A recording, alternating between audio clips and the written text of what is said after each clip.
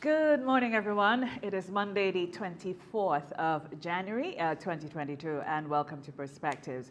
Wherever you are this morning, we thank you for joining us. Welcome to the broadcast. Of course, all the broadcast entities streaming us, welcome, especially to those of you viewing us on MTV. MTV, we're both on air and online with you.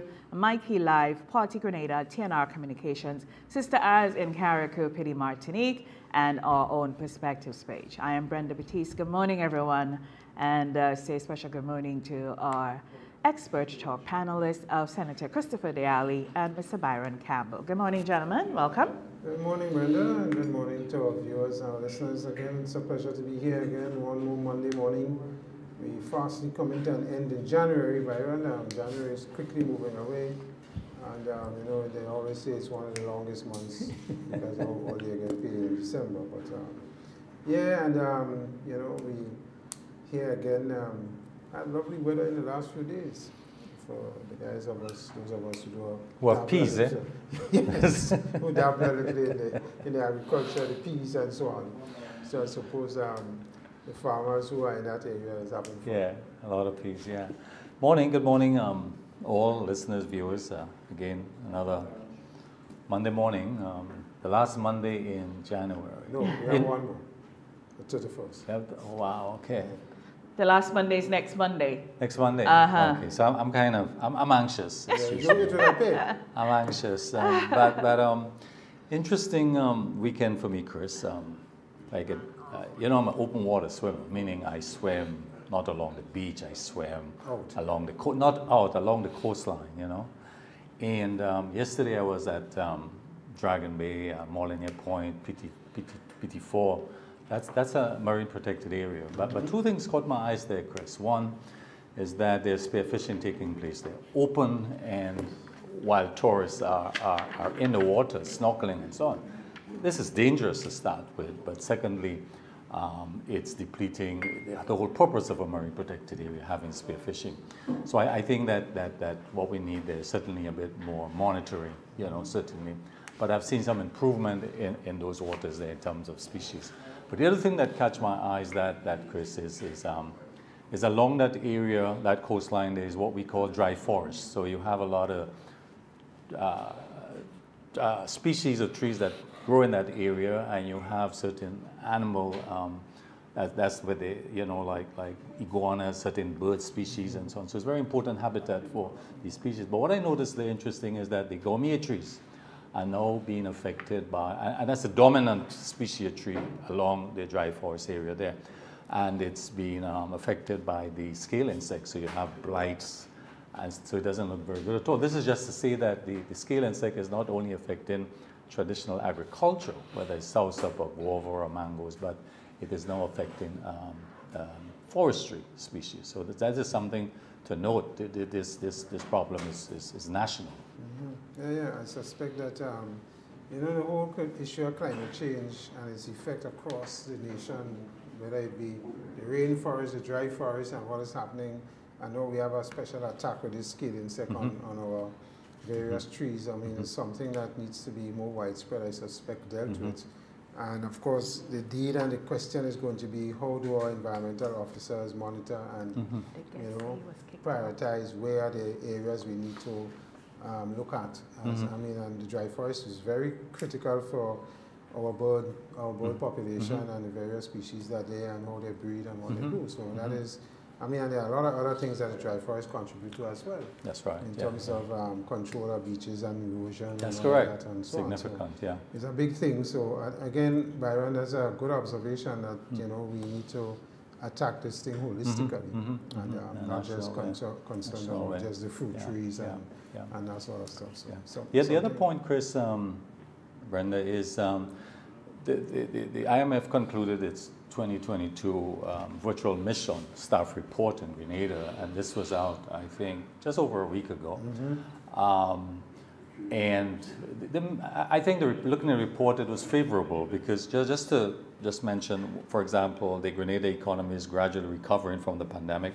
The main risk is the to the outlook is a prolonged pandemic with implications for recovery of the tourism and education sector. But in general, it was a favorable report. But I was looking at some reactions to the report, both in terms of the newspaper and some political commentators, and that pointing out that how authentic is a virtual mission? Were they able to verify documentation and information? You know, these kind of questions. But I just want to say... People actually said that? Yes, wow. I read this. But this is... You're providing the same documents. They're just not physically present. Exactly. Yeah. That's the point I want to make, because I have participated in several virtual missions with the International Fund for Agricultural Development and the Caribbean Development Bank. And the rigidity and the standard doesn't change in a virtual mission. No. All documentation had to be verifiable, verified. And so, in fact, I am more comfortable with a personal mission than a virtual mission. Virtual mission is a lot more tense because, and they speak to everybody just the same, and documentation has to verify. So I think it's verifiable. So I think this is a myth. You know how many company audits, fraud investigations, and so on are being done virtually at this time? What are we really saying? Not only at this time. Yeah. It has started many years yes, ago. What are we saying? Business, we upload stuff to our auditors virtually and digitally, and I mean, this is nothing that is new. Folks actually so questions like, how do they know the unemployment? They haven't been on the ground to see, or you know, this kind of question. Or did they talk to the unions? Or did they talk?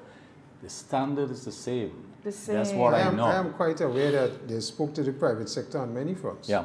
They spoke to the financial institutions. Yes. They spoke to the chamber. They have been speaking as the they key normally. Performance indicators does not change. And they speak to the NGOs and the independent parties to get a different view from the government. Right. And that is how they formulate and structure their report. Yeah. It's favorable. If it said, the report says that the authorities' comprehensive response has been critical in limiting the impact of the pandemic. Fiscal policy in the near terms aims to continue supporting the vulnerable, building resistance, etc., etc. That's their findings. That's not the government of Grenada can't tell you to say that. And this is an independent report. Yeah. If it's favorable, it's favorable. I suppose politically, for the people outside of government, it's not a good report. No.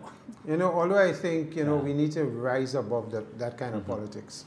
If Grenada has done well in terms of an independent third party evaluating our economics and what we have done, especially in a pandemic situation, and they're getting a favorable report in most parts, it is something to be proud about as a people and as a country that we have done well. Yes, it could be this party or another party, but the point is they have done well. You know, but to me, those are cheap kind of political points to score, because at the end of the day, we as a people and a country is what we have to think about, not the individuality of the parties and the politics. So I don't know. That is, it's true, Brenda, it's true. Cheap is a very kind word. Check local newspapers and read the analysis. You see, that's the thing. I'm very, because I'm an avid reader, and reading is like breathing to me. Right. I am very careful about what comes into my space. Okay. And if I have been, you know, there's a certain publication that seemed to have had an avid interest in me for whatever reason, painted me negatively when I was in the media. But you're a celebrity, so I don't participate. You're still in the media, Brenda. I'm not a celebrity. I'm just an average woman, you know. You're a celebrity. The papers make you a celebrity. I have absolutely no idea. I would never assign celebrity to me. Yeah, I understand. It comes with the territory. Yeah. No, again, it's back to the cheap politics, and it's back to people not, and a picture was put there like this big ogre, and I was supposed to be having this fight on TV with Franca Bernardine. I never had a fight with a woman. We were both shocked. We were both shocked. You know, and then, well, don't talk for when the situation happened with me and Nazim Burke. Oh, they went to town on me. So there are certain things I don't read. But there are some, I'll tell you what, though, the Grenadian voice is still really good. Chris, you frequent Carriacou. I was in Carriacou not last week before, recently. And for about 3 days, and it's interesting from the point of view how I observe, you know, Carriacou and developments taking place there.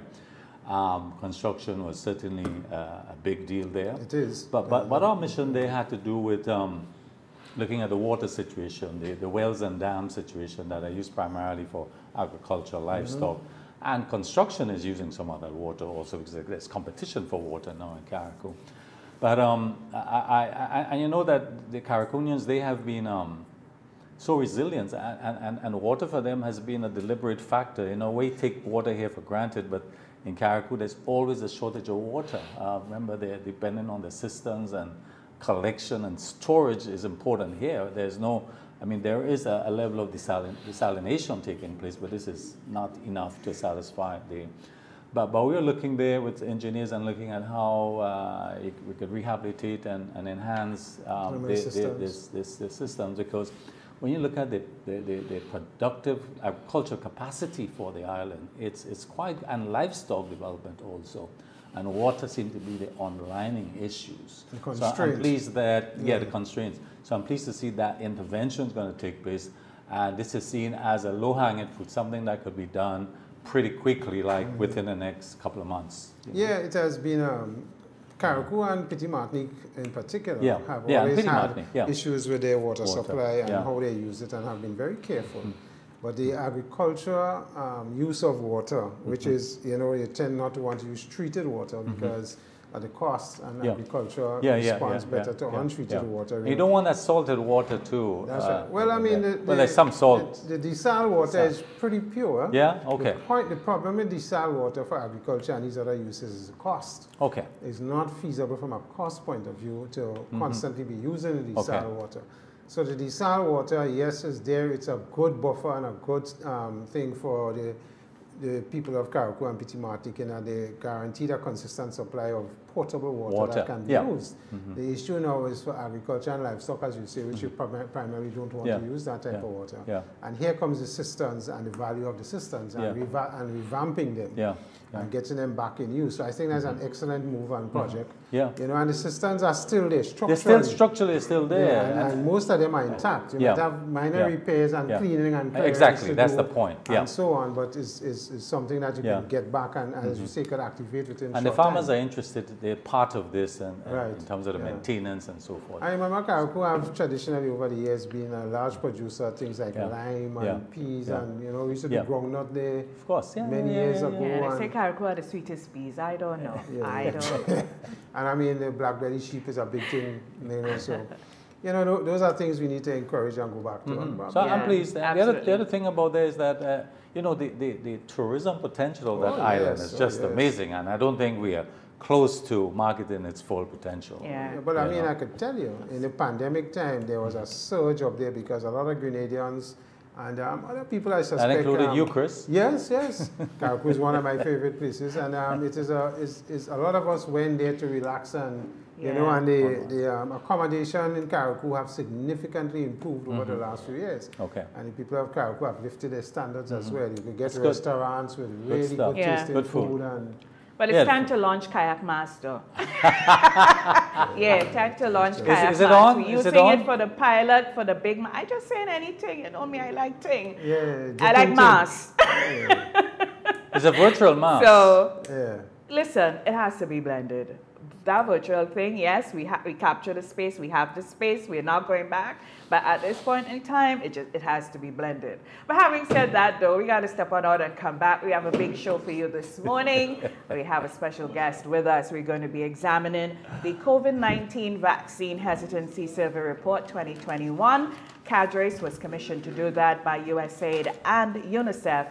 And Peter Wickham, the Principal Director of CADRES, and renowned political consultant. He's our special guest panelist this morning. Of course, we're going to talk about the hesitancy survey. Mr. Wickham is going to walk us through that. And of course, once he's here, politics must be something that we talk about. We take a quick break.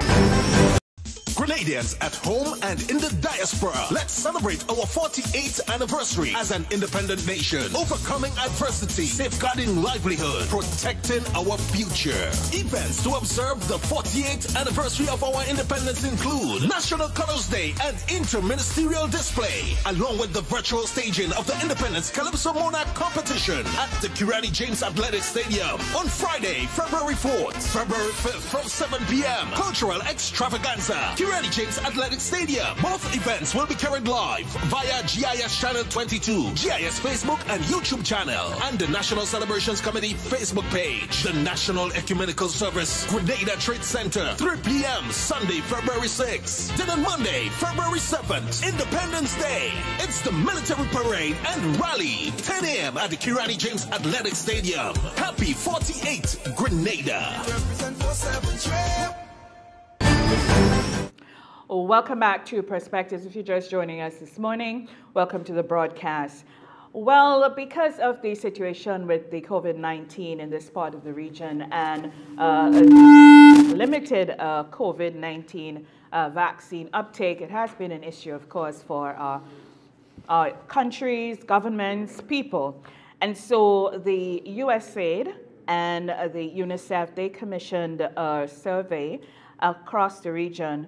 The countries surveyed were Barbados, Dominica, Grenada, St. Lucia, St. Vincent and the Grenadines, and Trinidad and Tobago.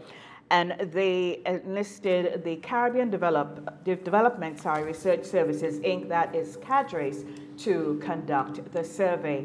The principal director of CADRES is none other than Mr. Peter Wickham, and he's here with us this morning to talk us through that survey. Good morning, Peter Wickham. Good morning, Brenda. Thank you for the invitation and this morning. Yeah, well, thanks for having Peter. You're kind of a pumpkin fan Grenadian, right? Yeah, it's a little piece of it. And I actually have a relative that is died and buried there, so I can lay something to the heritage. How interesting. Yeah, how interesting, Peter. So, Peter, you conducted your agency, CADRES. You guys were commissioned to do this survey. Just tell us the time frame you had to do this in, and talk to us about the sampling, especially in Grenada, as to the type of sampling and the demographic that you enlisted to find the responses for this survey. Okay, well, yeah, we received the call from UNICEF, which is the principal agency. USAID was the principal funding agency. UNICEF is the principal coordinating agency. We received a call from them around October, and they basically said, we need to hit the ground pretty quickly and conclude the vaccine hesitancy survey and all of these items. The identification of items was based on items that have the lowest levels of vaccine penetration. So for that reason, for example, St. Kitts was excluded because they have the Grenada was included. We have a team of researchers on the ground in Grenada, and I really want to take this opportunity to thank them for the extra work they were turning around literally 2 weekends during October. They were able to get the interviews completed and get us to be able to have some data which speaks to Grenada. We surveyed 1,000 people in every item. That's usually our sample size that we use to get it. Okay. Between 800 and 1,000. And Grenada was no different. We divided them into different administrative regions. Normally we use constituencies because constituencies are supposed to be equal. They're not, but I appreciate that they're supposed to be equal. And we try to ensure that there is a portion of representation of that sample in every constituency to ensure that you get a fair, proportionality in terms of the number of people who are identified. The constituency is normally political, but it's more an administrative frame of reference in this instance because that's a frame in which we actually count how many people are within the group. So that was the logic in terms of the selection. We did 3 age groups, 18 to 30, 31 to 50, 51 and over. Those are the 3 age groups we used. Those give us critical mass in terms of age reference, and that's the reason why we do it. So we just split them into 3. Males and females, of course, we would have chosen half and half, 50 and 50. On this instance, we did a third demographic in that we wanted to ensure that we interviewed at least 40% of people who had children. So interviewers were told gender and age, of course, but then also trying to find that 40% of people who had children. 6% who don't. That is, generally speaking, the ratio of children across the region. I appreciate that in Grenada it's always different. It's not exactly that in Chile, but that is generally the range, and we work within that. Right, right. That's basically the demographic picture. Okay, great. According to your report, there were varying levels of initial hesitancy in each of the countries, with the highest level in Grenada and the lowest in St. Lucia. So expand on that a bit for us, Peter Wickham. And also, can you give us a profile of the vaccine hesitant person in Grenada? Yeah, I think what you're reading is what you could call the Grenada version of the report, and naturally it lists Grenada as being highest, but technically speaking, Grenada isn't the highest level of hesitancy. Because one of the things we did is we generated an index, which is based on 3 questions, one of which is the actual national data regarding vaccination levels. So Grenada is, I think Grenada is 3rd overall, if all of the countries are listed. Grenada has a hesitancy level of 4.4. Barbados has a 3.9, and the overall objectives that Grenada set, that UNICEF set, was a 3.0, which is the phase that we're working towards. In terms of the Grenada profile of unvaccinated persons, I think that's particularly interesting. The unvaccinated person in Grenada is equally male or female, and we had a statistically insignificant difference between the two. So more of them were female, but it's literally 49% to 51%, so we say that it's pretty much the same. In terms of age group, the unvaccinated people were younger. In terms of education level, the unvaccinated persons were educated only to the secondary level, which is the case for the vast majority of Canadians. And in terms of employment, the unvaccinated persons are generally not working, or alternatively not working in the formal sense of being working in an office, institutional environment. And in terms of why they're not vaccinated, the majority response among unvaccinated people is that it's a choice, and they choose not to get vaccinated. The comparison regionally is important here, because what we found that across the board, generally men were more likely to be unvaccinated, while in Grenada it was equal. Men and women are equally likely to be unvaccinated. The useful perspective on vaccination is totally correct. The younger people in Grenada and across the region are more likely. Education identical to the regional profile, and the fact that they're not working, again, also identical to the regional profile. And then in terms of the reasons why people are unvaccinated, across the region, the trust of the vaccine is usually a larger factor, while in Grenada, it's really a question of choice. People choose not to take the vaccination. So that's the profile, and I find the profile is particularly useful. There is one other issue in relation to the profile that I wanted to mention, and this is the whole question of politics. We did not ask a political question on the Grenada survey, largely because UNICEF's policy is that we cannot ask political questions in the survey that you're doing. We did, however, do it in a different survey that we did in Barbados, and we were able to supply information from Barbados from an unrelated survey that asked the political question. And what we found was the most powerful impediment, the most powerful factor in terms of the unvaccinated in Barbados was the fact that they did not support the government. And I think that that's critical, because my anecdotal belief is that across the region, one of the key factors in terms of people not taking the vaccine is that they either don't trust the government or they don't support the government, which is interesting because there's a political dimension to it. In St. Vincent and the Grenadines, this is particularly strong, where you see in terms of the supporters of the government and persons that are in the government, there's almost a 100% vaccination level. Persons who oppose the government, there's probably like 30% vaccination level. So that's an interesting one that we were able to pull out, and to me it says that this issue has been completely politicized. Right. Yeah. While you mentioned it's anecdotal, I guess because of the science of your survey, I think we actually live it, and it is a reality. Just before I let Senator Diali come in, you brought up the issue of trust and people not trusting the government, and who supported did it and who did not support didn't do it. What did you find, or just generally, what about the trust of vaccine themselves or the trust of science, the superstition of the Caribbean person? Yeah, that was the second most. In Grenada, 60% of people who were unvaccinated were not vaccinated because they didn't trust the science. What I did find, though, honestly, was that there's a bit of, in terms of the unvaccinated person, there's a bit of, it's peculiar because it just seems as though the lack of trust as a reason is significantly important among some people more than others. So in other words, you have two young people who are, both fit the categories in terms of education and whatnot. One of them doesn't trust the vaccine and the other one does trust the vaccine. And the difference is that one of them is supporting the government and one of them is opposing the government. So yes, people say trust in the vaccine, and I get you that is a significant and certainly a legitimate reason why people don't want to take it. At the same time, however, I find it is layered on top of something else that creates this issue.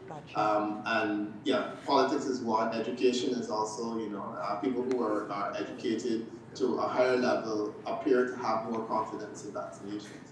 I should point out that in Grenada, to the best of my knowledge, you can't go to school unless you're vaccinated against measles, mumps, rubella, polio, and so on.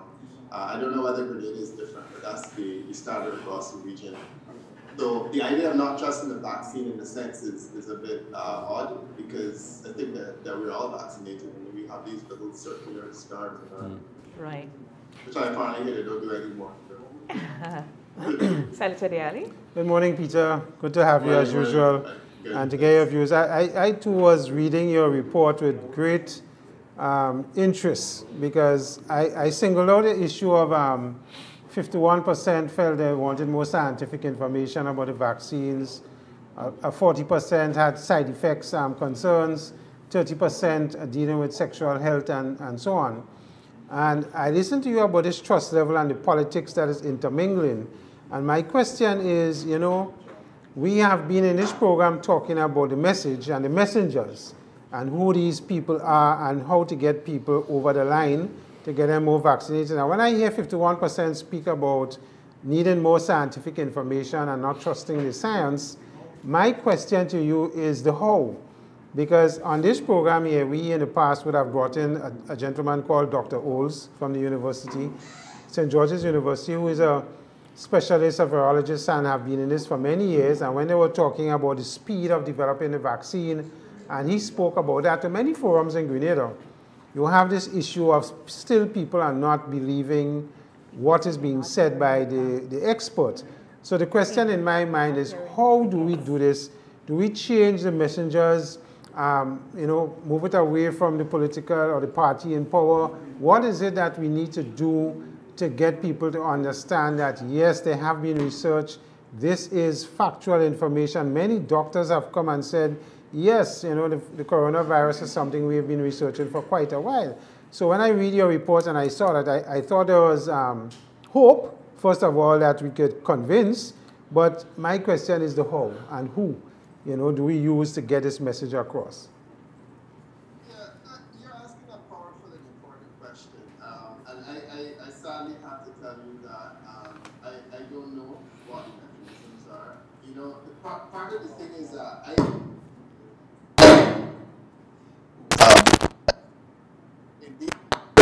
I have to walk more delicately because I appreciate that, you're working for an organization that is committed to being non-political.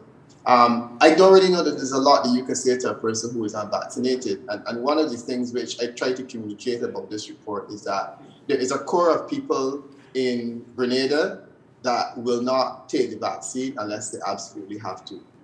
If you ask those persons, they will say they don't trust. In the case of Barbados, the trust factor was explored. Government put out a special commission that was designed to go around the country and go to towns and villages and whatnot and answer people's scientific questions that they asked and whatnot. What happened is that people came out to those events determined to prove the doctors wrong. And then one of the complaints that we had was that, but those panels were not balanced because everybody in the panel was pro-vaccination. The reality, Senator, is that I don't think that we're going to get to a stage where you are going to be able to convince the unbelieving that the scientific evidence is robust, because you will tell people that there's good science. You will bring doctors or professors or whatnot, and they will say, we don't trust them. And they don't trust them on the basis of something that they read on the internet. We had an engineer standing up at one of the sessions in Barbados, and he went on and on talking all kinds of conspiracy theories that he pulled out of goodness knows where. As an engineer that fixes cars and and machines. He was confounding the doctors there because he was just not moving in relation to a conversation about scientific evidence. And then something like vaccine ingredients, people go in KFC and all about and eat all kinds of foolishness and they go to the store and they buy Robitussin and they never start to ask what's in it. But yet still in terms of this vaccine, there's critical information that people need to know about what's in it. Polio, MMR, none of those vaccines, we don't know what's in it, and they inject us all the time. Yeah. So I don't think that there is much wiggle room, quite frankly, to get people persuaded. I think that the persuadable have already been persuaded because governments have bent over backwards in Grenada and all over the region to provide information. I think that you're dealing with a situation now where you have to ask yourself, what are the critical groups that need to be vaccinated, and how can you use mandates effectively to get those groups vaccinated? And if persons do not want to be vaccinated, that's fine. I mean, they have the right not to be. There has to be a consequence in the sense that they have to understand, look, if you're not going to be vaccinated, there are certain precautions that you have to take for your protection and for the protection of others. It sounds harsh, but ultimately that's the way it is. Your Prime Minister took a position before that he is not engaging in any vaccine mandate talk. Simply because he doesn't believe that he needs to do that. And he said, that if you don't want to take it, you don't. But there are consequences, and I think that's an entirely reasonable position in terms of dealing with this. That this idea that there's something you can tell people magically that will convince them to take it, I think that we have passed that a long time ago, and it's really now about saying, okay, do we need mandates in the hospital? Do we need mandates among elderly people or people's homes? How do we protect the innocent in this regard? And persons who are committed, then, what are the consequences and how are they supposed to live their life outside of infection areas? And Peter, the irony of all of this, I mean, I'm in business and I could tell you the frustrations we have in business and those of us who have unvaccinated staff and vaccinated and the risks that it poses to us in our environment. And you're so correct that at a certain time, there is just nothing more I think you can say to convince people who doesn't want to go the route of vaccination. But the irony of all of this is that if we have to travel now and go to the US or, well, England is an interesting exception now, but other places, you must be vaccinated and they will take it without any hesitation if they need to go and get a visa and so on. But when it comes to your own national safety and guidelines, there seem to be a resistance. And that's why I think your comment, I support your comment on two fronts, the mandatory part, because I think that is something, as countries, we need to identify critical areas of our society where we believe our school children is one, for example. I've always said publicly that I believe mandating for our school children between 12 and 17 is something we should not hesitate on. But that is my opinion, but I believe, as you said, there is this issue of, where is the trust and is there a political overlay that's causing this? And for people not to go one way or the next. But consequences will be made by decisions made positively or negatively on this issue, and I suspect that is a society that's going to evolve. As we say, the new normal that is coming, that is going to be part of the new normal. Yeah. Very, very quickly, the Omicron variant appears to be, it's very, very virulent and strain. And in United Kingdom, for example, they're basically saying, everyone is going to catch it eventually. Yes. Once you leave your house and go, you will catch it. So the question is, do you want to catch it and get sick, or do you want to catch it and just not even notice? I mean, most people who are vaccinated haven't even noticed that they've been ill. I think that's a critical statistic, and I'm saying to people who are anti-vaxxers, look, exercise your options, because ultimately it's either you want to possibly end up on life support and die, or alternatively, you want to have a fighting chance at life. And it's actually coming down to that kind of a choice now. So that to me is where the goalposts are. And the cost. Yeah. Some countries are saying if you're unvaccinated and you choose not to and you come in, you're going to have to now pay. It's no longer a free service, Byron? Yeah. Morning, Peter. A very timely report that I hope that the authorities in the regions will find it useful.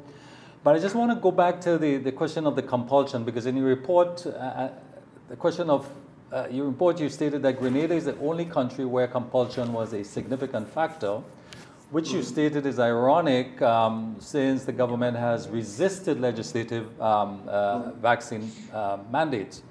But you believe this is for political reasons? Do you think that, why do you think this is so, particularly in Grenada? Another interesting question. Dr. Mitchell has said that he opposes mandates, but yet still a majority of people in Grenada who are vaccinated, a lot of them said they took it because they didn't have a choice. Which is interesting because the word mandate has been misused, I think, where people believe that someone is going to hold you down and force a needle into your arm, which is ironic because I remember back in the day, that's how they used to deal with kids that didn't want to take the vaccination. I am an example of that. The nurses had a strategy where they take an older person, they stick a child between the person's legs, they clamp the legs together, and But that's not what is on the cards now. I think it's more a situation where, for example, the Grenada Tourism Association has been fairly progressive in terms of saying that we're making our places no vaccine zones. So government didn't have to impose a mandate simply because people who work in that sector and want to continue working in that sector essentially did not have a choice. And a lot of them grumble and they want to take it and they go to work and they're happy earning a living. In a sense, it shows how mandates really work and mandates really speak to a context. And this is presumably what Dr. Mitchell has done. I have quite a few political clients in the region who have been opposed to mandates. Prime Minister Motley is one of them. Dr. Mitchell is one of them. For example, Gaston Brown, he has not hesitated to impose mandates, and neither has Dr. Gonzalez. And the politics is interesting. My critical argument to all of them would be, look, the politics or the penalties associated with not imposing mandates or with imposing mandates are relatively minimal.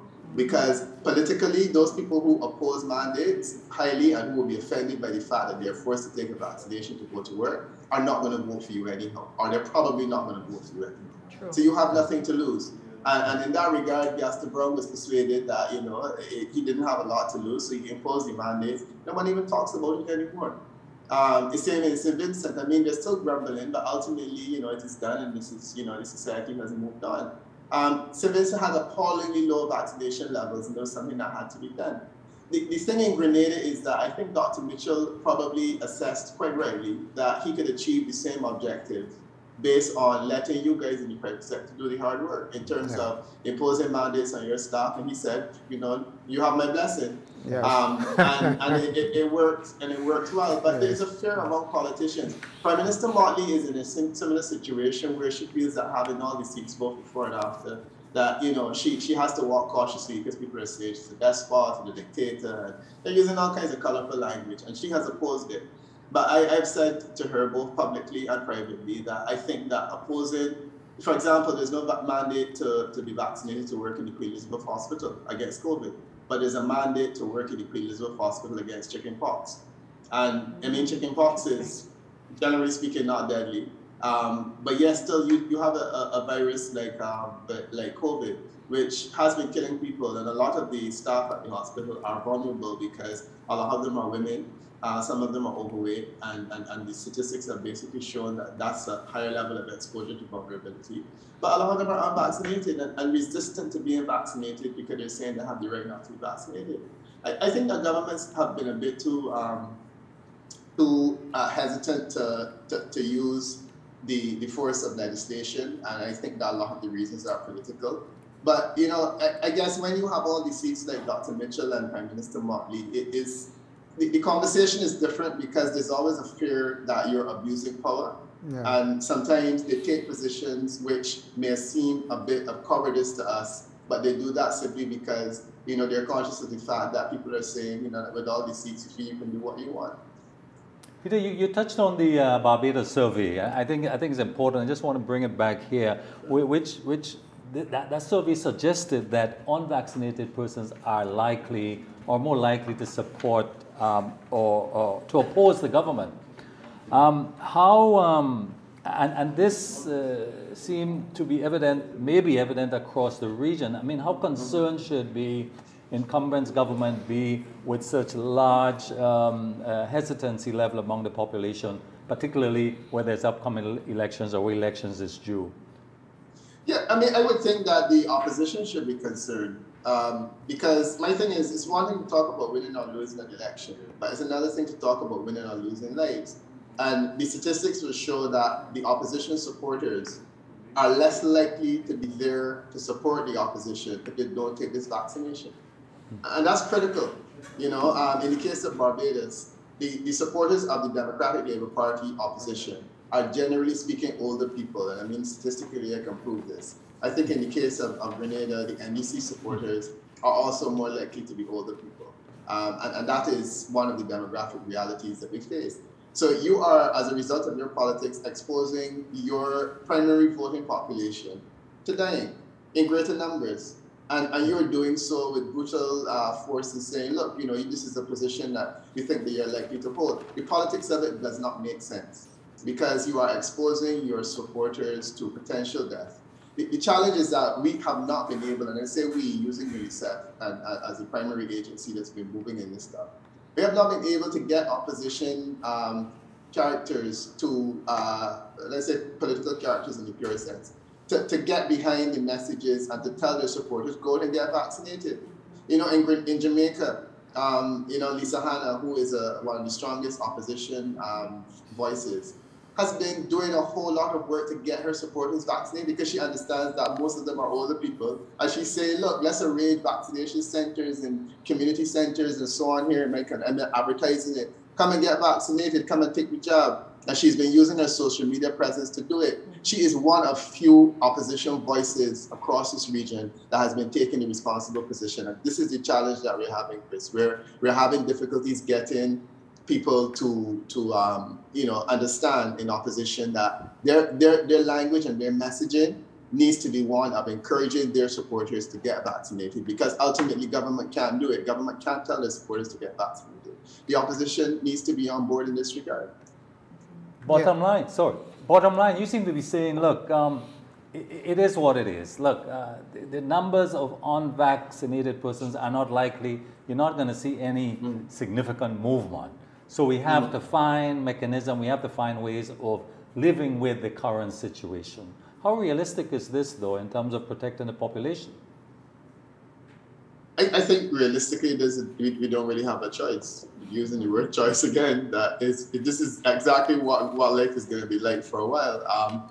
We went into this thing 2 years ago thinking it was a 3-month exercise, you know, and like, you know, swine flu and the other one with cows, the bovine flu.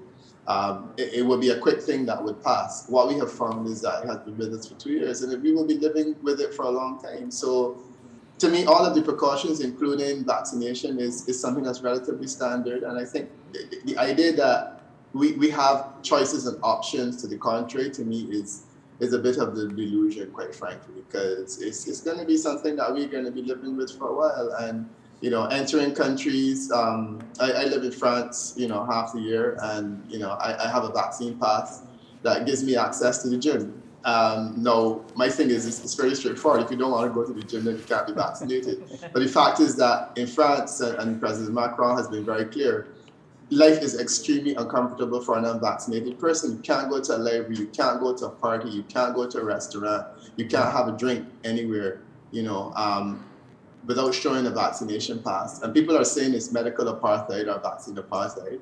He's saying it's common sense because we're living with in a pandemic. A person who is unvaccinated costs the state significantly. And that's the next thing he's saying, that persons who are unvaccinated will be taxed because they are more likely to end up on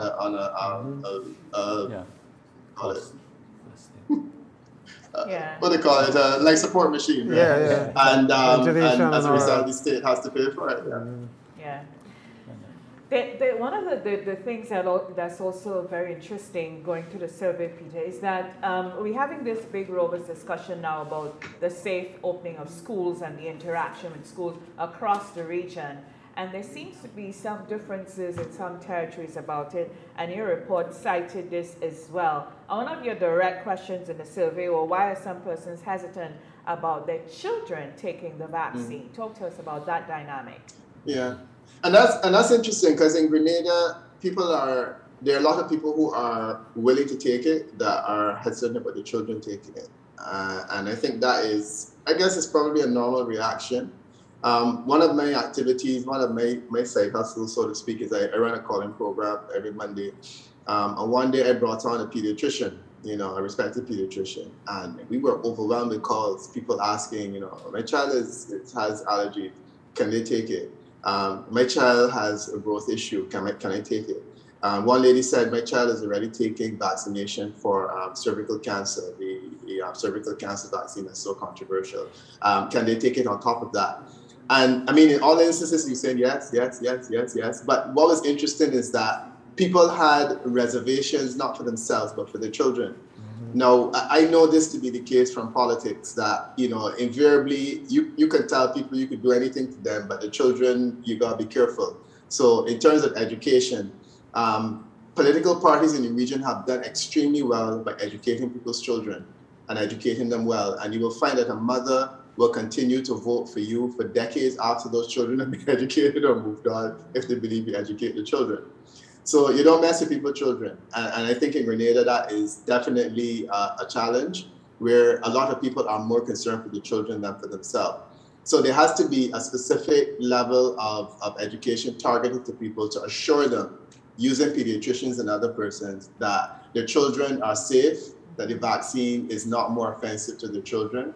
My understanding is that the testing has been fairly extensive among children, and now I believe below 12, is up until 12, their dosages available, consistent with what we see with measles and mumps and rubella and all of those other illnesses that affect children. So there is an option for children available, and it needs to be. But I do accept that people are quite rightly more concerned for the children than they are for themselves. And the belief that the vaccine will do something to harm the children is critical. The challenge is that with schools have been in the Caribbean and in Grenada, schools have been the primary vehicle for maintaining the health of children. Yeah. So in schools, you can study children's growth rates and their height and their body weight. You can study that. You can also administer vaccination programs using the schools as a venue. And you can also use the prohibition that you can't enter schools without certain vaccinations to ensure, for example, the polio campaign globally has been highly successful because it targets children in schools. And, people want to send their children to school. So in order to do that, they take the polio vaccine, and we line up and we take the sugar cube, and, you move on. The challenge with COVID is we need to be able to do that because the schools are closed largely.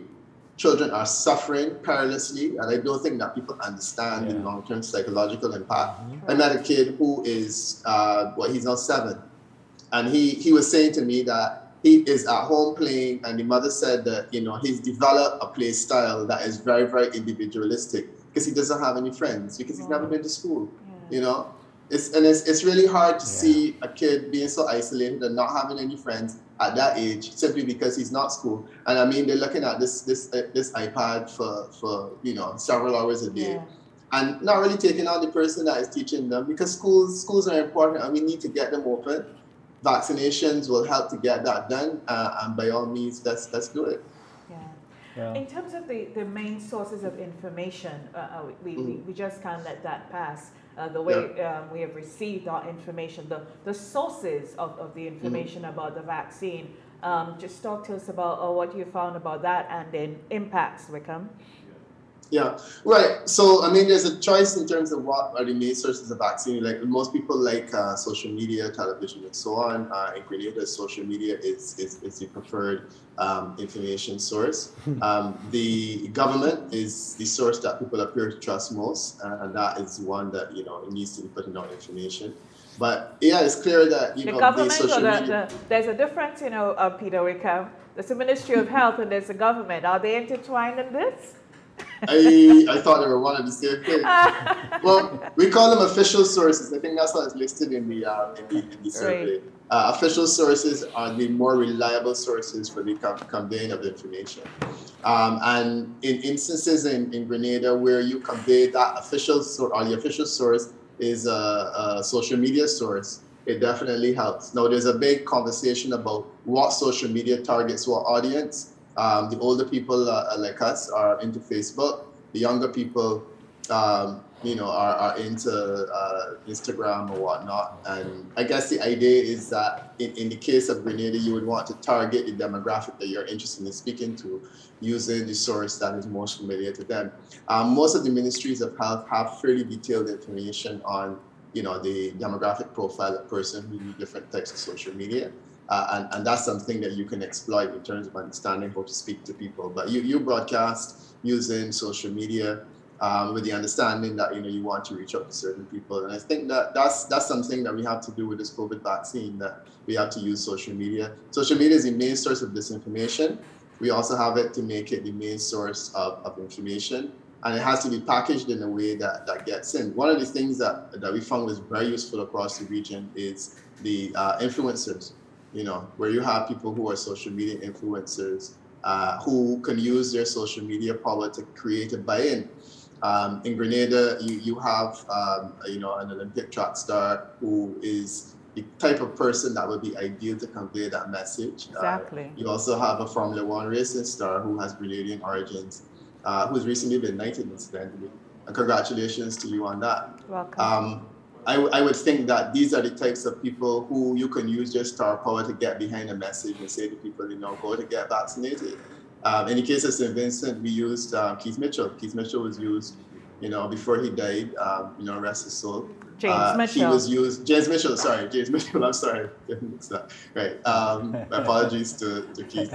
So James was used very heavily to convey a message to opposition type people that they should go out and get vaccinated. And it was powerful. So the influencers, I'm liking how the influencers work in getting behind the message and getting people to go there. And you have, in Grenada, you're fortunate to have a couple that could be really powerful voices in conveying the message, assuming that they're on board with it. I know Sir Lewis is. I'm not sure about Karani.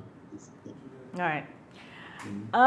So we're switching to politics, but before we wrap, any recommendations, Peter Wickham? We're hearing lots of, I mean, even in your political campaign just passed, that it was about how to convince people, what else can we do. Everybody felt that so much has been explored, but there's still more to do. So coming out of this survey, and I must say this is really groundbreaking, and congratulations to you and your company and the collaborators and funders of this. But if you had to give a top three in terms of advice to governments and agencies as to how, you know, we can continue to get uptake, what would you advise? So what would you recommend? Yeah, I mean, it's simple. Mandates, and mandates. That is really what we have to do. I think that the young people, which is clearly a demographic that is a bit lazy in this regard, the young people have to be persuaded by way of mandates. So for example, young people want to go to clubs and bars and whatnot. You know, you slap a mandate on those environments, and they are more likely to take it if they need it for that environment. As far as the working environment is concerned, maybe we need to look at more venues where there are mandates associated with working, because that will definitely be a way to get uptake. Probably the third one is improving the communication in terms of, you know, targeting media and so on. But I think that there is really not a latitude where that's concerned. And I think that the main focus has to be on those demographics that are resistant, get people in those demographics to a situation where they do not believe that they have a choice in terms of getting the vaccination. So the young people, sadly, when a person is not working, there is not much opportunity to encourage that person to be vaccinated.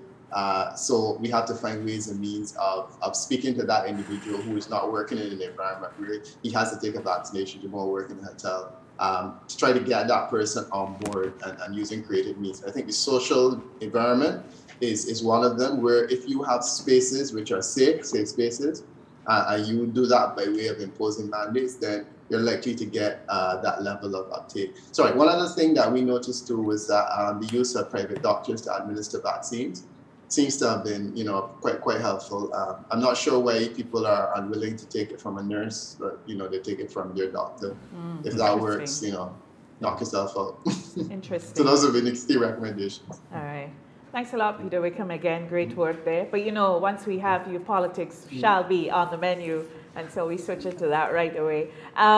So let's start off in Barbados, your country. Peter, was it mission critical for Prime Minister Motley to call the elections 18 months before it was constitutionally due? And secondly, was any of the political parties your client?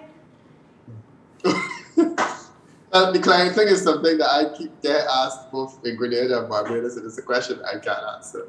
The identity of my clients can tell you whether I work for them, but I can't tell you whether I work for them or not. That's one of the commitments that we make. I got you. So that's it. But the question of mission critical is interesting. I recently heard Dr. Mitchell addressing the issue and saying that, in his opinion, the disruption imposed by an early election is not one that you feel you need to exercise to gain an advantage in a situation where you have all the seats. Yeah. It's an interesting logic that I like. Ironically, it was exactly what Prime Minister Motley said was her logic for going forward. She said that she needed to have an election to unite the country behind one message in terms of the fight against COVID. My thing was that I thought that with all 30 seats, the country is pretty much united. You know, in Barbados, there's a lot of noise suggesting that Prime Minister Motley is unpopular and she's a dictator and this and that. And, you know, we use various regional forums where we see people coming out and attacking Prime Minister Motley. But the fact of the matter is that for the vast majority of Barbadians, she walks on water. And I don't know that people really take on the noise. So if you ask me if I thought it was critical for her to call the election 18 months early, of course it wasn't. I thought it was also ill-advised to call the election early, and I always made the point that this is a conversation I've also had with Prime Minister Gaston Brown in anticipation of his 18-month early call that he made on his previous time going out at the polls. I'm kind of old-fashioned in the sense that I don't know that the disruption imposed by the election is necessary too early, and I also like fixed terms. Having said that, there is an obvious advantage strategically that a government gains from going early, especially when the opposition is as ill-prepared as they are now. And, you know, I think that Dr. Mitchell, even though he said he isn't doing it, must be at some point in his mind wondering whether, you know, maybe this is a good idea. You know, you catch a fella with his pants down, literally, and you spike him. And that's exactly what happened in the case of Barbados. The opposition was woefully unprepared. And stupidly so, in my opinion, because, you know, we're told, you know not the day, the time, nor the hour that the Son of Man cometh. And the reality is that the Son of Man, you know, can come like a thief in the night. And you got to be ready. You can't say, I'm not ready because, you know, I got some stew dumplings that I got to finish. You have to be ready. So I think that that's the message in it. I don't think it was critical. But ultimately, it's not my call, you know. I can advise clients one way or the other, and I would usually advise them to go towards the full term. But you have the Dr. Mitchell position, and you have the Prime Minister Motley position. And I think that the two positions clearly have equal moral logic, but the strategic value of going early is clearly, unquestionably a powerful inducement to press the button early. All right, Pastor Wickham with the sermon. I hand you over to Senator Diali. Peter, my question to you is the modality in which the election was conducted by Prime Minister Motley and probably what we'll see coming up in Grenada this year into next year, depending on when Prime Minister Mitchell calls it. But I saw clips of Prime Minister Motley going out door to door, you know, and bouncing elbows and so on. But the question here is, with COVID and this environment, was it a case where she had any major large campaigns, or was it a blend of that and the social media and the virtual? You know, it is showing a different mix as to how you campaign. And my question has always been, how do you excite your base to come on and to vote for you, knowing that now that the wine and dance and the artists and what we are accustomed to is no longer the real mode now that we'll have to use? But you know, it's interesting that in many of our social circles, well, our political circles also, we complain about the wine and dance politics, and we think that the idea of having a fete where you dye the bear green and give it away as a political promotion offends a lot of us because we feel that politics has gone in a direction it should not go. So what we have found, and this is fascinating because we've had 8 elections during COVID, and all of them have been largely virtual. They have been a lot more digestible in terms of the substance of what is coming out. The packages are presented in a way that I have been able, and as I said earlier, I live in France. I've been able to follow, watch, and participate in election coverage in all of these places, you know, from a perch that was thousands of miles away. And I love it, quite frankly. And the great thing about the platforms is that a lot of cussing and bacchanal and that kind of thing has completely and totally disappeared because politicians don't appear to be excited enough to cuss one another and to talk about their family background and different things about their personal character. They don't like to do that on the internet because they know that somewhere in the world, some old lady is sitting in front of her computer screen at 2 o'clock in the morning watching, what's this behavior that is going on? So that's been a major impact. And in Barbados, no different. The campaigns were virtual. The COVID unit met with, after the election was called, it met with the parties and it got the parties to agree to have no more than 3 major meetings. And all the rest being what they call spot meetings. And a spot meeting is a meeting which comes up with very little advertisement that is speaking to people in the community. They were told that at the meetings, people were supposed to be 3 feet apart or whatever, and however you measure 3 feet. And people were reminding people to continue to maintain that. But what they did, which I thought was great, was that you would have a spot meeting, you would have a video recording, and it would be repeated in different locations across the country on flat screens. So you were encouraged to come out to your flat screen event basically and sit on a path which was very big and watch the meetings. And that was very interesting. The Barbados Labour Party did a better job of it, of taking it to the community. The Democratic Labour Party, they centralized most of their meetings at their headquarters and they broadcasted it from there. And they were able to speak to people in that way. So I think in Grenada, we'll have a virtual campaign.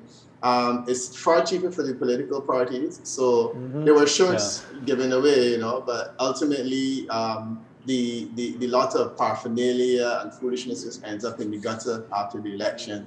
There wasn't a lot of that this time. And the cussing particularly was non-existent, you know, so the political peacock and thing. What I think I saw some cussing, Peter, but I have a question for you. We'll get to that later. What I thought is interesting with the virtual as well is that the issues are going to be discussed a little more and brought to the people. There's more meat. Yeah, and you know, in a wine and dance, you don't see that. It's more about other things than issues.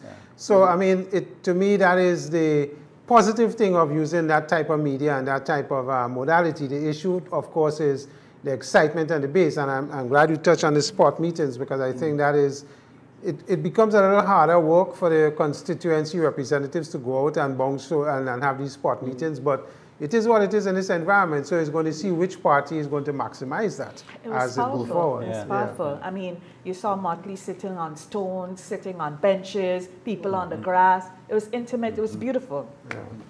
In the Peter, in the local situation here, we've had a reorganizing, restructuring of the main opposition party.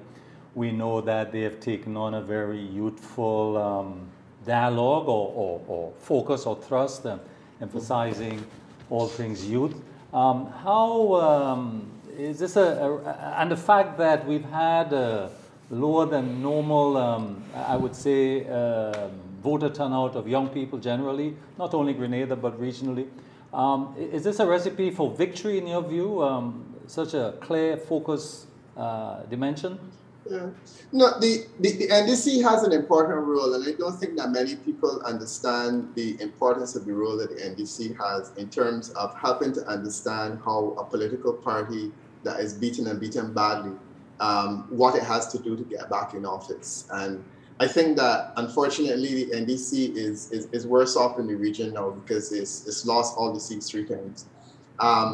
What they have done now by attempting to finally do something different, to me, speaks volumes about the extent to which they now understand that they've been making mistake after mistake by essentially bringing back the same people with the same message, attacking Dr. Mitchell and expecting it to work. They have turned a new page now with a new leader. The leader is young. Clearly, they're trying to use a young person to appeal to a young demographic. I don't know if it will work. You know, I always tell people that the Pope, for example, has a large following among young people. The president, in terms of the presidential race, the individual, his name eludes me now, who has the most young people supporting him is actually the oldest candidate in terms of the Democratic race. So there is not necessarily a reasonable assumption that this new leader, because he's young, will get young people. But I think it's a calculated risk that the NDC is taking, with good reason to believe that the youthfulness will not only appeal to the young demographic, but it will also signal to people we have turned a new leaf and that we're going to start to rebuild. The Democratic Labour Party in Barbados is watching, because the DLP now has a similar hill to climb. Right. And I think that the young person, certainly being there is one part of it. He has to build out a team that is also similarly youthful. Youthful importance because the team has to be able to take a political lash and continue, so they need to be young enough to be able to, you know, survive a beating or two every 5 years and still be in a position to take leadership later on. And also youth in the sense that they have to bring a new ethos in terms of how they campaign, how they approach people. You know, I made a point that one of the things I like about the new leader is that he has no knowledge of the Grenada invasion and the Grenada Revolution and the invasion that followed.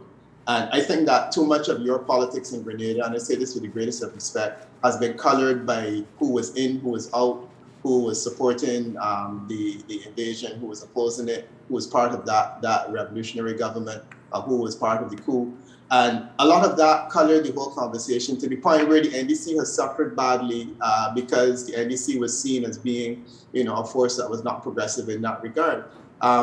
The fact that he is young enough to not be able to have to carry that political baggage is important. History is important, and I think that your Grenada history is fascinating, and I'm a student of it myself. But I also feel that politically it's important to speak a language that can look past that and say, look, I'm concerned with the fact that we have to get education back on track. We have to get the economy moving in different directions. You know, we have to do all these things that have absolutely nothing to do with the invasion, the Grenada revolutionary period.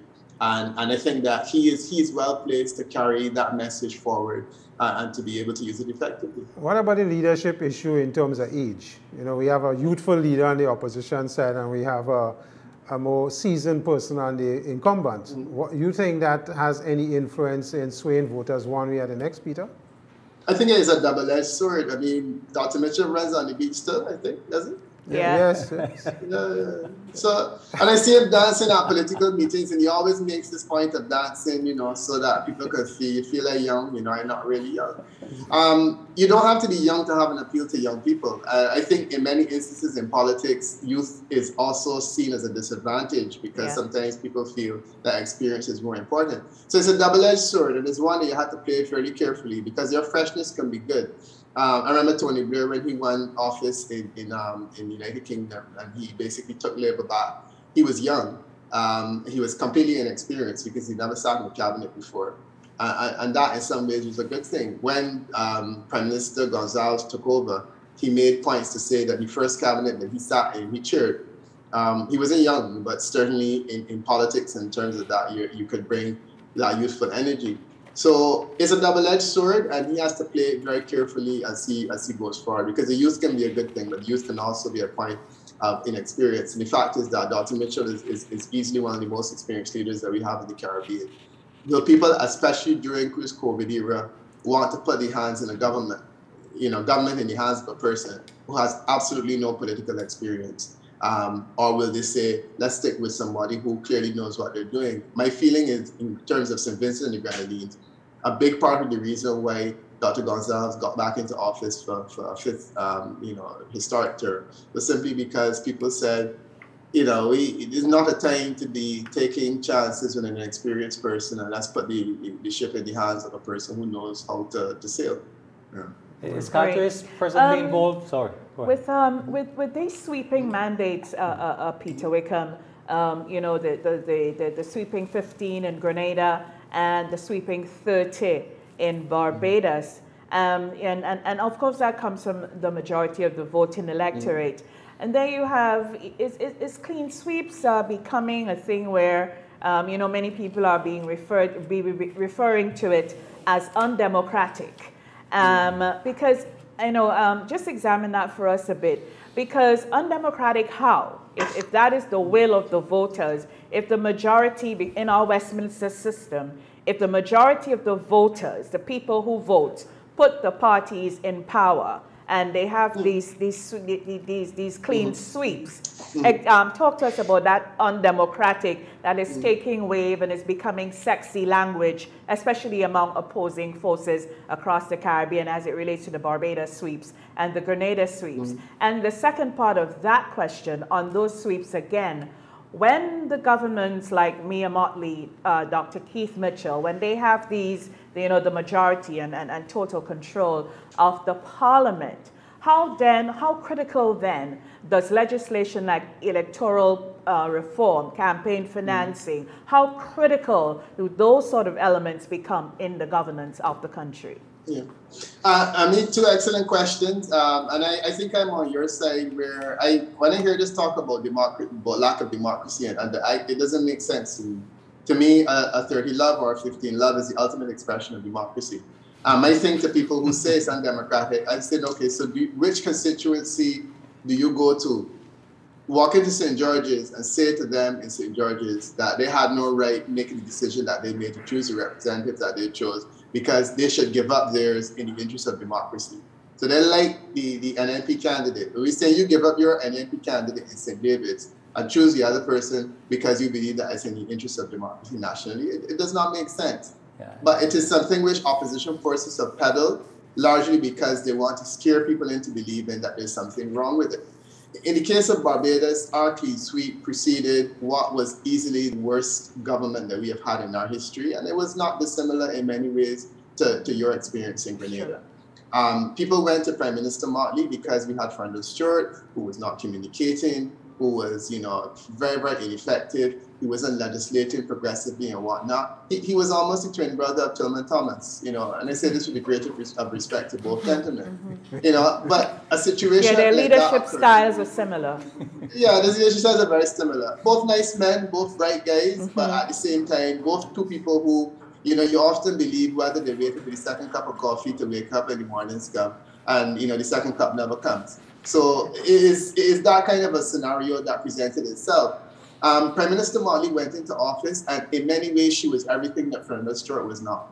Fernando Stewart led the most powerful, the least powerful government, and Prime Minister Mottley led the most powerful opposition. In our nation's history, there was a majority of one, and that continued for a 5-year period. And in that instance, the situation was not very different.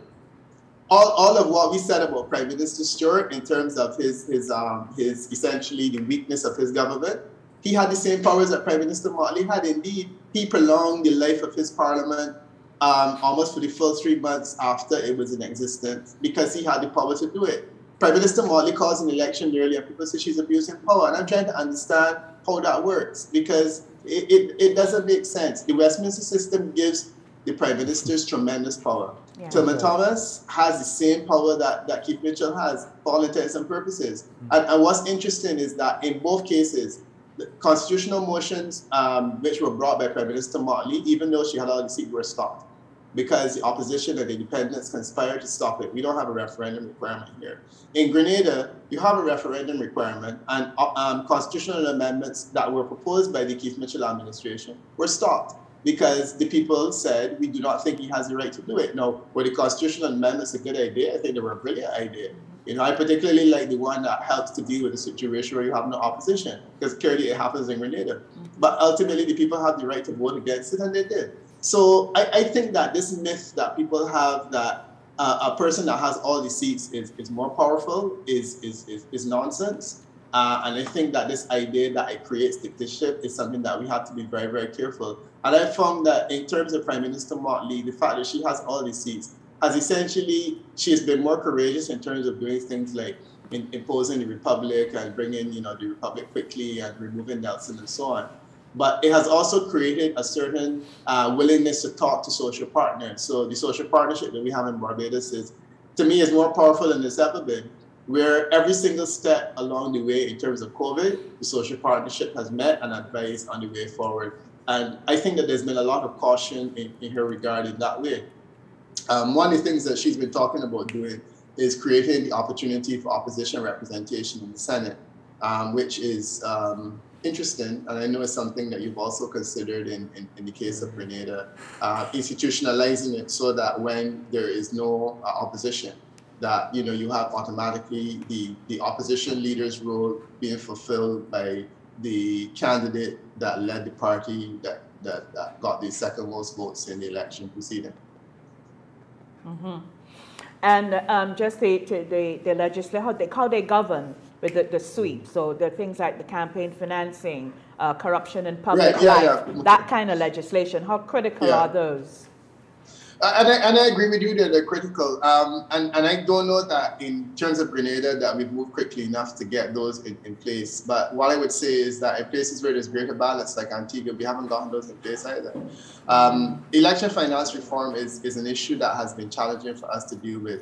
In the case of Prime Minister Motley, what she's done is an interesting thing, is that they have deposited declaration of their financial status. All of the members of cabinet have done it. They're deposited with the cabinet secretary in anticipation of integrity in public life bill, which has not materialized. It failed in the Senate last time because independent and opposition senators objected.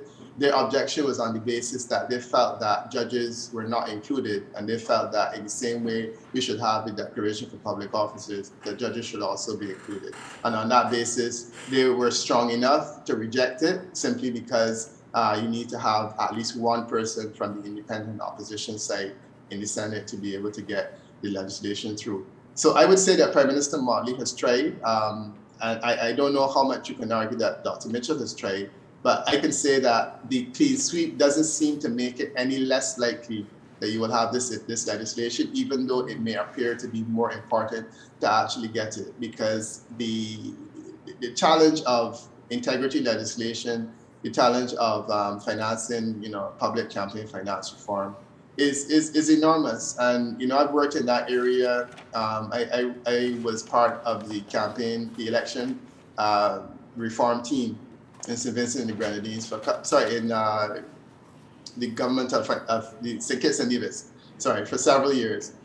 And, we basically stumbled on hurdles where the opposition was demanding a whole lot. The government was not able to give everything it was demanded.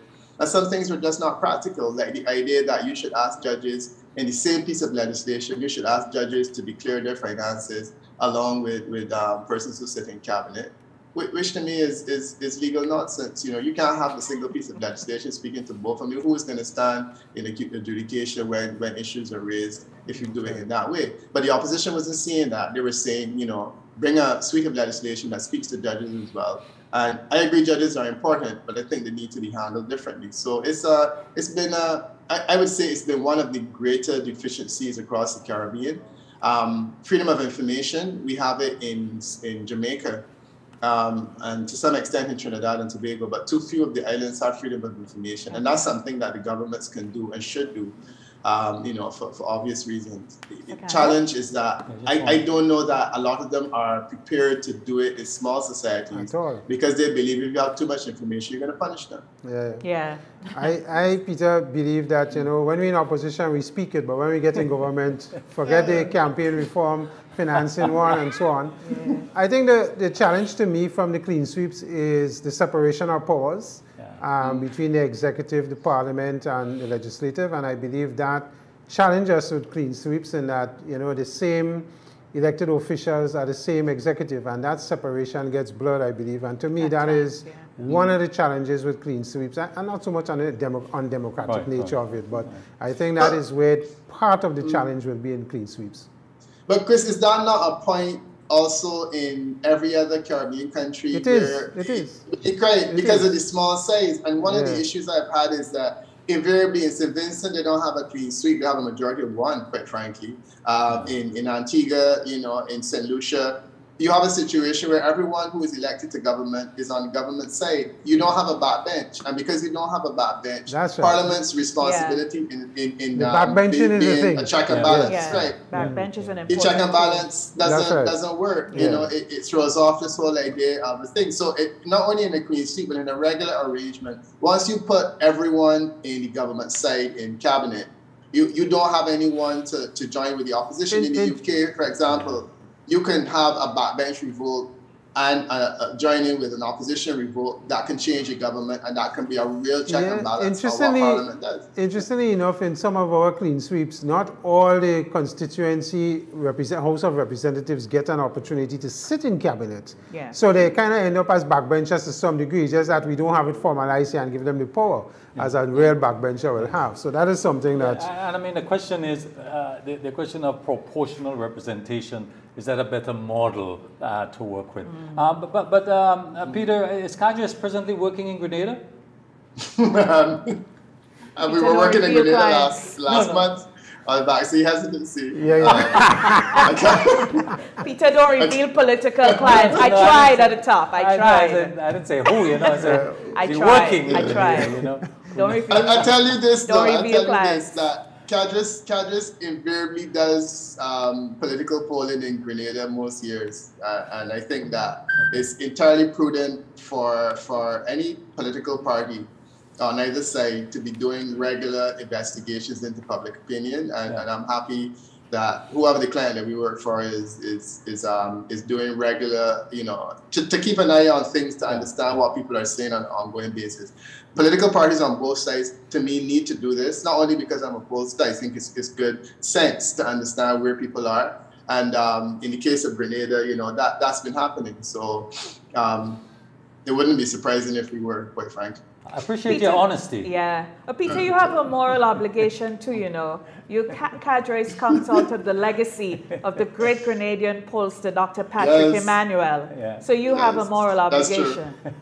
Yeah, and of course, that's part of my Grenadian heritage. The company was bequeathed to me by Pat Emmanuel, and as a result, there's a Grenadian institution. The other director the other shareholder is his wife, who's Grenadian. So we do have a little piece of Grenada there. So as you said, it's a moral imperative. Good. Yeah. Before I let you go, though, in the Barbados election, the Lucille Moore factor, she was a former senator, former friend of Prime Minister Motley, turned political strategist. And she came in at the last moment to more or less try to throw a fork in the road, talking about how dangerous Motley had become and she being so afraid of her and all of that.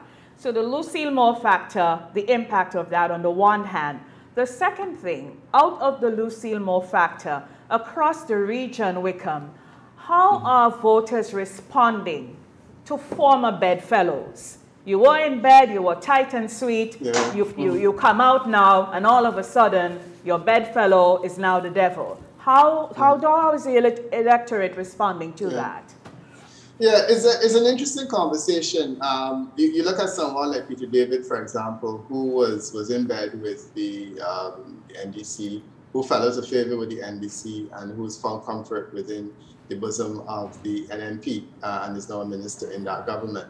You compare him with the several people who have crossed the floor across the region in Barbados. We've had quite a few. And the interesting thing about Prime Minister Motley's cabinet, she has about 3 or 4 people in there who were candidates and who ran in the other side. There's an individual who ran against her in her constituency, and he's part of her team. So the flip-flopping in terms of Caribbean politics is nothing new. I think the challenge that Lucille Moore had, though, is that it was more personal than political, because in many of the instances where it happened successfully, and it wasn't only her, there was another lady called Lynette Holder, who was a senator, who basically also came out and came out against Prime Minister Motley.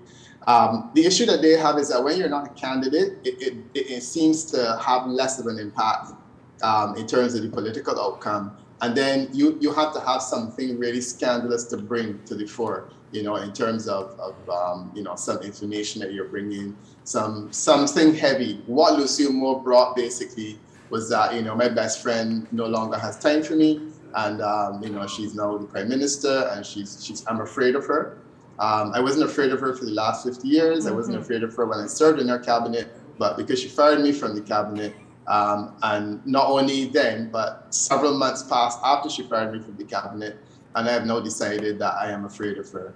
Lucille Moore was a member of the Senate for a long time, and she never showed up. She was busy doing political consulting across the region, as do I, and there's nothing wrong with that. But, you know, well, let's just say you have more success. Well, I would like to think so, yeah. Yeah, but you know, she's worked in Grenada as well. She's worked in Grenada in the past as well. But, you know, the Prime Minister should have taken action against her in terms of her role in the Senate and the fact that she wasn't showing up for work. She never did. And then this person who stood behind her, then she turned out and she attacked in the final days of the campaign because she found a client, which was the Democratic Labour Party, and she was a strategist for the DLP. I think it hurt Prime Minister Molly personally. It didn't hurt her politically. I think it helped her politically because many people said, you know, this thing is clearly personal. But I think that, you know, when you interact with her on a personal level, she said it hurt to know that a person who was her friend for 50 years has gone south, largely because she was fired from the cabinet. And the reason she was fired from the cabinet wasn't non-performance, the cabinet was too big. And, you know, the Prime Minister needed to pare it down. She was not a politician. She was essentially recruited because she was one of the Prime Minister's best friends. And I think there was good reason to believe that she should have been released along with the 2 or 3 others that were released and still run as candidates this time around. Interesting. So Hartley, Henry saying that a political strategist should not be seen or heard, but it should be felt. Yeah. And I think that was a brilliant quotation. Yeah. And I should make the point that I'm not a strategist, so I'm a different type of consultant. The strategist should be seen and not heard, but the other variety of consultant, which is the pollster, can often be heard as well as seen. Yeah, and just the woman factor as well. I mean, across the globe, you know, folks are saying, you know, the future is women, you know, in leadership, politics, wherever people are. But for the black woman, our ethnicity, what we're seeing happening is when we show up, especially when we show up with our natural hair. I mean, I'm a woman who loves my natural hair, and occasionally I buy natural hair. And we show up with our natural hair. From our people, especially from our women, our ethnicity, there seems to be this criticism and this stigmatism of that, you know, okay, so you're the Prime Minister, or you're the minister, or you're the judge, or you're the television presenter, that you shouldn't show up looking like that. You should fix your hair. And in Barbados, there was specifically the case of Marsha Cadell. The attack was really to get her against her and her husband. Nasty, nasty attacks, which came from men on the platform and women too. But they also made a lot of reference about Marsha's natural hair. And I think one of the things, what's appealing about Marsha is how she shows up, her aura, her hair, the way she dresses, and so on. But I really want to comment on how women are still, in 2022, how women, black women, are still being vilified because of how they show up in terms of their natural hair. Yeah, I mean, you're on point in that regard. I did a study for UN Women on women in leadership and politics, and we discussed it on another place in Grenada as well already. And the findings are interesting in terms of people's expectations from men and women as far as their politics is concerned. And that is fascinating in and of itself. And one of the interesting things is the way that women present themselves, that there's a higher bar in terms of the presentation of a woman than there is for the presentation of a man. You look at Hillary Clinton and Angela Merkel, and people always say that Merkel, that she's a very frumpy dresser, you know, because she wears the same thing all the time or whatnot. Barack Obama wore the same 2 suits, the same color suits for 8 years, and no one even noticed. But the problem is that the woman now, she has this challenge where she's expected to appear in public in a particular way. And the hair is particularly egregious. Marsha is known as the queen of the Afro-Kinky. And I personally love it, but I can tell you it's a very polarizing issue. I have a good friend who lectures at the university.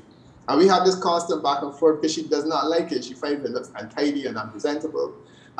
You may not know this, but one of the, Steve Blackett, who was a minister in the previous administration, he attacked Prime Minister Motley in the 2018 campaign, and one of the things he said is that her hair is never combed and that it looks untidy and unkept.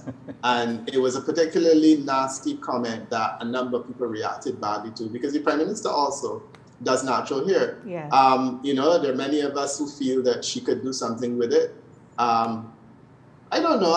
My thing is a person's hair is a person's personality, and you know, it's one of the things which definitely stands out. And I agree that, you know, women need to be more aggressive in terms of whether, as you said, they buy the natural hair, or whether they braid the natural hair, or whether they just wear it. And I guess Marsha wakes up on mornings and she just, you know, she just wears it. It depends on how she feels, and I think it's brilliant. But it's unfortunate that in 2021, conversations about the way that women present themselves are seen as a barrier to their entry into office. And we also had an attack on the fact that Prime Minister Motley didn't have children.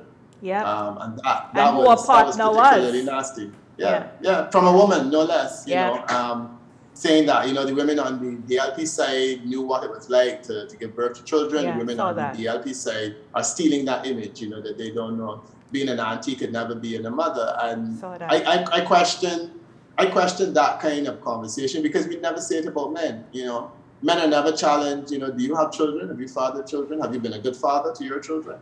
You know, half of the politicians we have in the Caribbean, you know, none in Grenada, of course, their paternal relations, and the fact that they have several children in and out of wedlock, you know, it's never been challenged.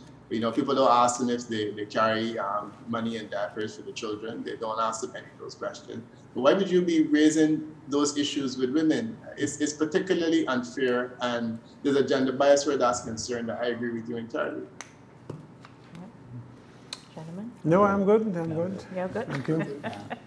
All right, Peter, we have taxed you enough for the morning. No, man, I enjoyed the morning conversation. It was very stimulating, and it's good sharing with my Grenadian folks. So thank you. Thank you for the invite, and also for the fact that we veered out of UNICEF into the politics. I did hear, Peter, that Prime Minister Motley have Grenadian connections with the commissions. That is something we probably need to check. Oh, yes, that's right. Yeah. That's true. Yes, it's the cousin. Yeah. So the Caribbean is one family. Yeah. One family. And I have always loved that about the region, that, you know, we have the same last names, and I know my own heritage has a history in Grenada as well. So yeah, it's just great. Yeah. We're supposed to be tied to it with Trinidad, but it seems like Barbados and Grenada is becoming tighter, especially with its political legacy. Motley and Mitchell now seem to be catching up to each other in in their winning ways, so to speak. Yeah. All right, Wickham, thank you so very much. Appreciate it. I'm sure we'll be hearing much more for you as we get ready for our own elections. The bell would ring at some point. So we're glad to have you back. Great. Okay. Thanks, Brenda. And Chris. Bye. Take care. Thanks for consenting. Have a great day. And that was Peter W. Wickham. Peter is the Principal Director of CADRES and a political consultant. Gentlemen, that was quite a airful, mouthful this morning. I thought from the hesitancy report that was done on COVID, I like the fact that, you know, the opposition personally spoke about in Jamaica was coming out so boldly. Lisa Hanna. And I have said openly that I think our labor movement here and our opposition haven't done enough. You know, our labor movement were quick to go out with placards and so on. If we see a little mole growing somewhere, but we never quick to go out with a placard and say vaccinate. And that is a populace that is important for them. This is a working populace, employees that, you know, that needs to, in my view, be encouraged as strongly as possible to go along that route. And you don't hear them vociferous. They will say, yes, they support it, but they don't come out vociferously enough to say, this is what we want, and this must be done, and so on. And that doesn't help, I think, you know, getting the hesitancy. And the messengers here are not forceful enough, I think. In our case, there's no advocacy on their part. That's right. But I would like to see the report being shared with all these institutions and organizations. I think it'd be interesting. I think it's timely also. But I kind of agree that, look, there's not a lot we can do to force people. That's right. You know, That's right. but I like the institutional approach that it now becomes an employment requirement. You know, it becomes a requirement if you're going to travel. It becomes a requirement if you're going to go to a restaurant. But there is a movement also, I think, this weekend in Trinidad where people are coming together to oppose this. It should be. They're using don't it tell, to topple the government. It's exactly. an anomaly there. Yeah. So politics in the again. meantime, so many of them are being infected and are dying. Yeah, it's true. Yeah, it's amazing. It's an interesting conversation. Very. With our politics and our silly season starting, so I suspect, you know, this is nice. I would like to see how, you know, I'm very interested to see how we are going to run our campaigns. Yeah. I know a lot of information, probably a lot of attention will have been paid to our Barbados days. Yes. And, you know, the whole social media aspect and so on. And it's a cost factor, Chris. Yeah, much cheaper. It's much cheaper, you know. You don't need to bring in these artists and big rallies and transportation. So if you remove this, it's probably... You can have artists, but you can have them virtual. Yeah. Because as the Barbados Labour Party wrapped their campaign on Tuesday night, they had a big party. And they tried to keep the people away, but they converged. It was a huge... And I think the other critical thing is voter turnout. Voter turnout in Barbados was low this time. But not as low as they predicted. Yeah, traditionally it's low, but and that favors the incumbent. So it'll be interesting to see how it happens. Registration. I mean, persons must know that registration is an ongoing thing. If you turn 18, you need to register. Else you're not going to, you'll be able to express an opinion. I saw our electoral office put out the first set of lists already. And asking people to start to check to see their names and their things. I saw that. Place. So that is already an indication that they are preparing and getting ready for this possible call. Do you guys think we're close? Well, I mean, Prime Minister did say it's 2022. He like to see, he wouldn't wait till full term to 2023. So the indication is sometime this year, but we don't know when that bell will ring. But I mean, the pundits are saying it's either March or June. So you're hearing different people pontificate. I no longer or is he giving multiple messages, mixed messages that he really don't want to tell you? Give you indication. When the last comment when he was out the last time, I found it very interesting. I mean, maybe I overthink things, but sometimes it works for me. I found it very, very interesting. He made a point. I think he was following up on a question Johnson Richardson asked him. And one thing about our Prime Minister is when he speaks, you pay attention to everything. And he made a point that he said, you know, and I'm summarizing here, paraphrasing rather. He says, you know, a lot of people come and they say, oh, you know, why you call it thing, man? Catch them now. You know, they're disorganized. Element of surprise, they're whatever. You know, he said, but I don't think that's healthy. You know, that I would try to take advantage of a situation. And he went on and he elaborated. There's some reason that is the one thing in that entire interview that has stayed with me. And it has stayed with me for the point that if you're coming up against this gentleman, you better be ready. And don't take that thing at face value. This is probably a subliminal notice. Well, Get yourself together. I could be wrong, but I have read that thing so many ways. And I don't know, everybody was paying attention to all of the little nonsense, but that stuck with me. Our Prime Minister is one of the most experienced politicians in the region. So, I mean, he knows, and I think he understands timing better than most people. Timing. And that is one gift he has as a politician that has worked for him. So, it's been interesting to see what that does. So he can also distract you. Of course, and that's what I'm saying. Distraction is the name of the game. And while you're there trying to pull the cream off, the real coffee down there. Actually, exactly. So you listen and you listen, you know? Yes, and as I keep saying, he's a very smart politician. That goes without saying. I mean, no matter how we feel about this gentleman, his politics, whatever, he is a shrewd human being. There are human beings that come to earth that God when he created them, he placed some extra gifts in them. Yeah. And whether we like him, whether we don't like him, this man is one of them. But the other thing he is one of he them. does well, Brenda, he also has a lot of information available, statistical information. Well, He's a statistician. Yes, He's a statistician, mathematician. We underestimate that part of his preparation. Yeah. But you know how they target, how they do what they do, and so on is well coordinated and supported by a lot of information. He's calculating. He's They forecasting. They don't guess all of that. a lot of the things. They know exactly the demographic, how you need to Yeah. target this demographic, how you need to Yeah. get them to vote, Yeah. get them to the polls. They do a lot of background research. People It's a of numbers that, game. Yeah. people of that ilk and skill, they have eyes round a corner, Yeah. more or less. And that level More of or less. preparation is critical to success as well. So, you It know, does, yeah. yes, it does. So- And I think, and there's the same science that, you know, his training, I think that when he talks about COVID, that's where it comes from. Yeah. He really does not speak about the COVID as a politician. And I He think- has not been hard and forceful Yeah. and aggressive, and, you know, he really talks about it. Wickham made a good point in the Barbados in a real election germane that the focal state. point was how you handle COVID.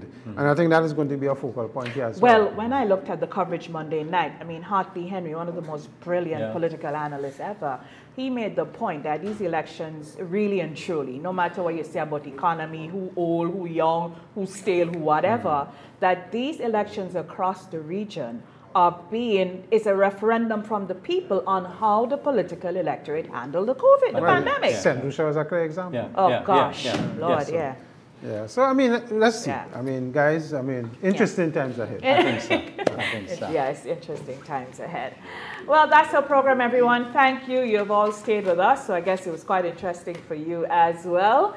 Go out and have a really good Monday. Have a great week. Senator DeAli and Mr. Campbell, thank you guys so very much. Time. Yes. Yeah. I wouldn't say anything. And Probably another new shirt from the collection. I will talk about the tie next week. Have a great week. Have a great week, everyone. For the team here, it's been a long Monday morning. Our executive producer, Richie Oliver, our director, Blondell George, Nazim Benjamin, for his professional streaming services, and Kirk Oliver, who kept us crisp and clear. Thank you, all the broadcast entities who carried us. And that's it. I'm Brenda Batiste. Join us again next Monday for another perspective. Bye-bye. Bye-bye. Bye, guys.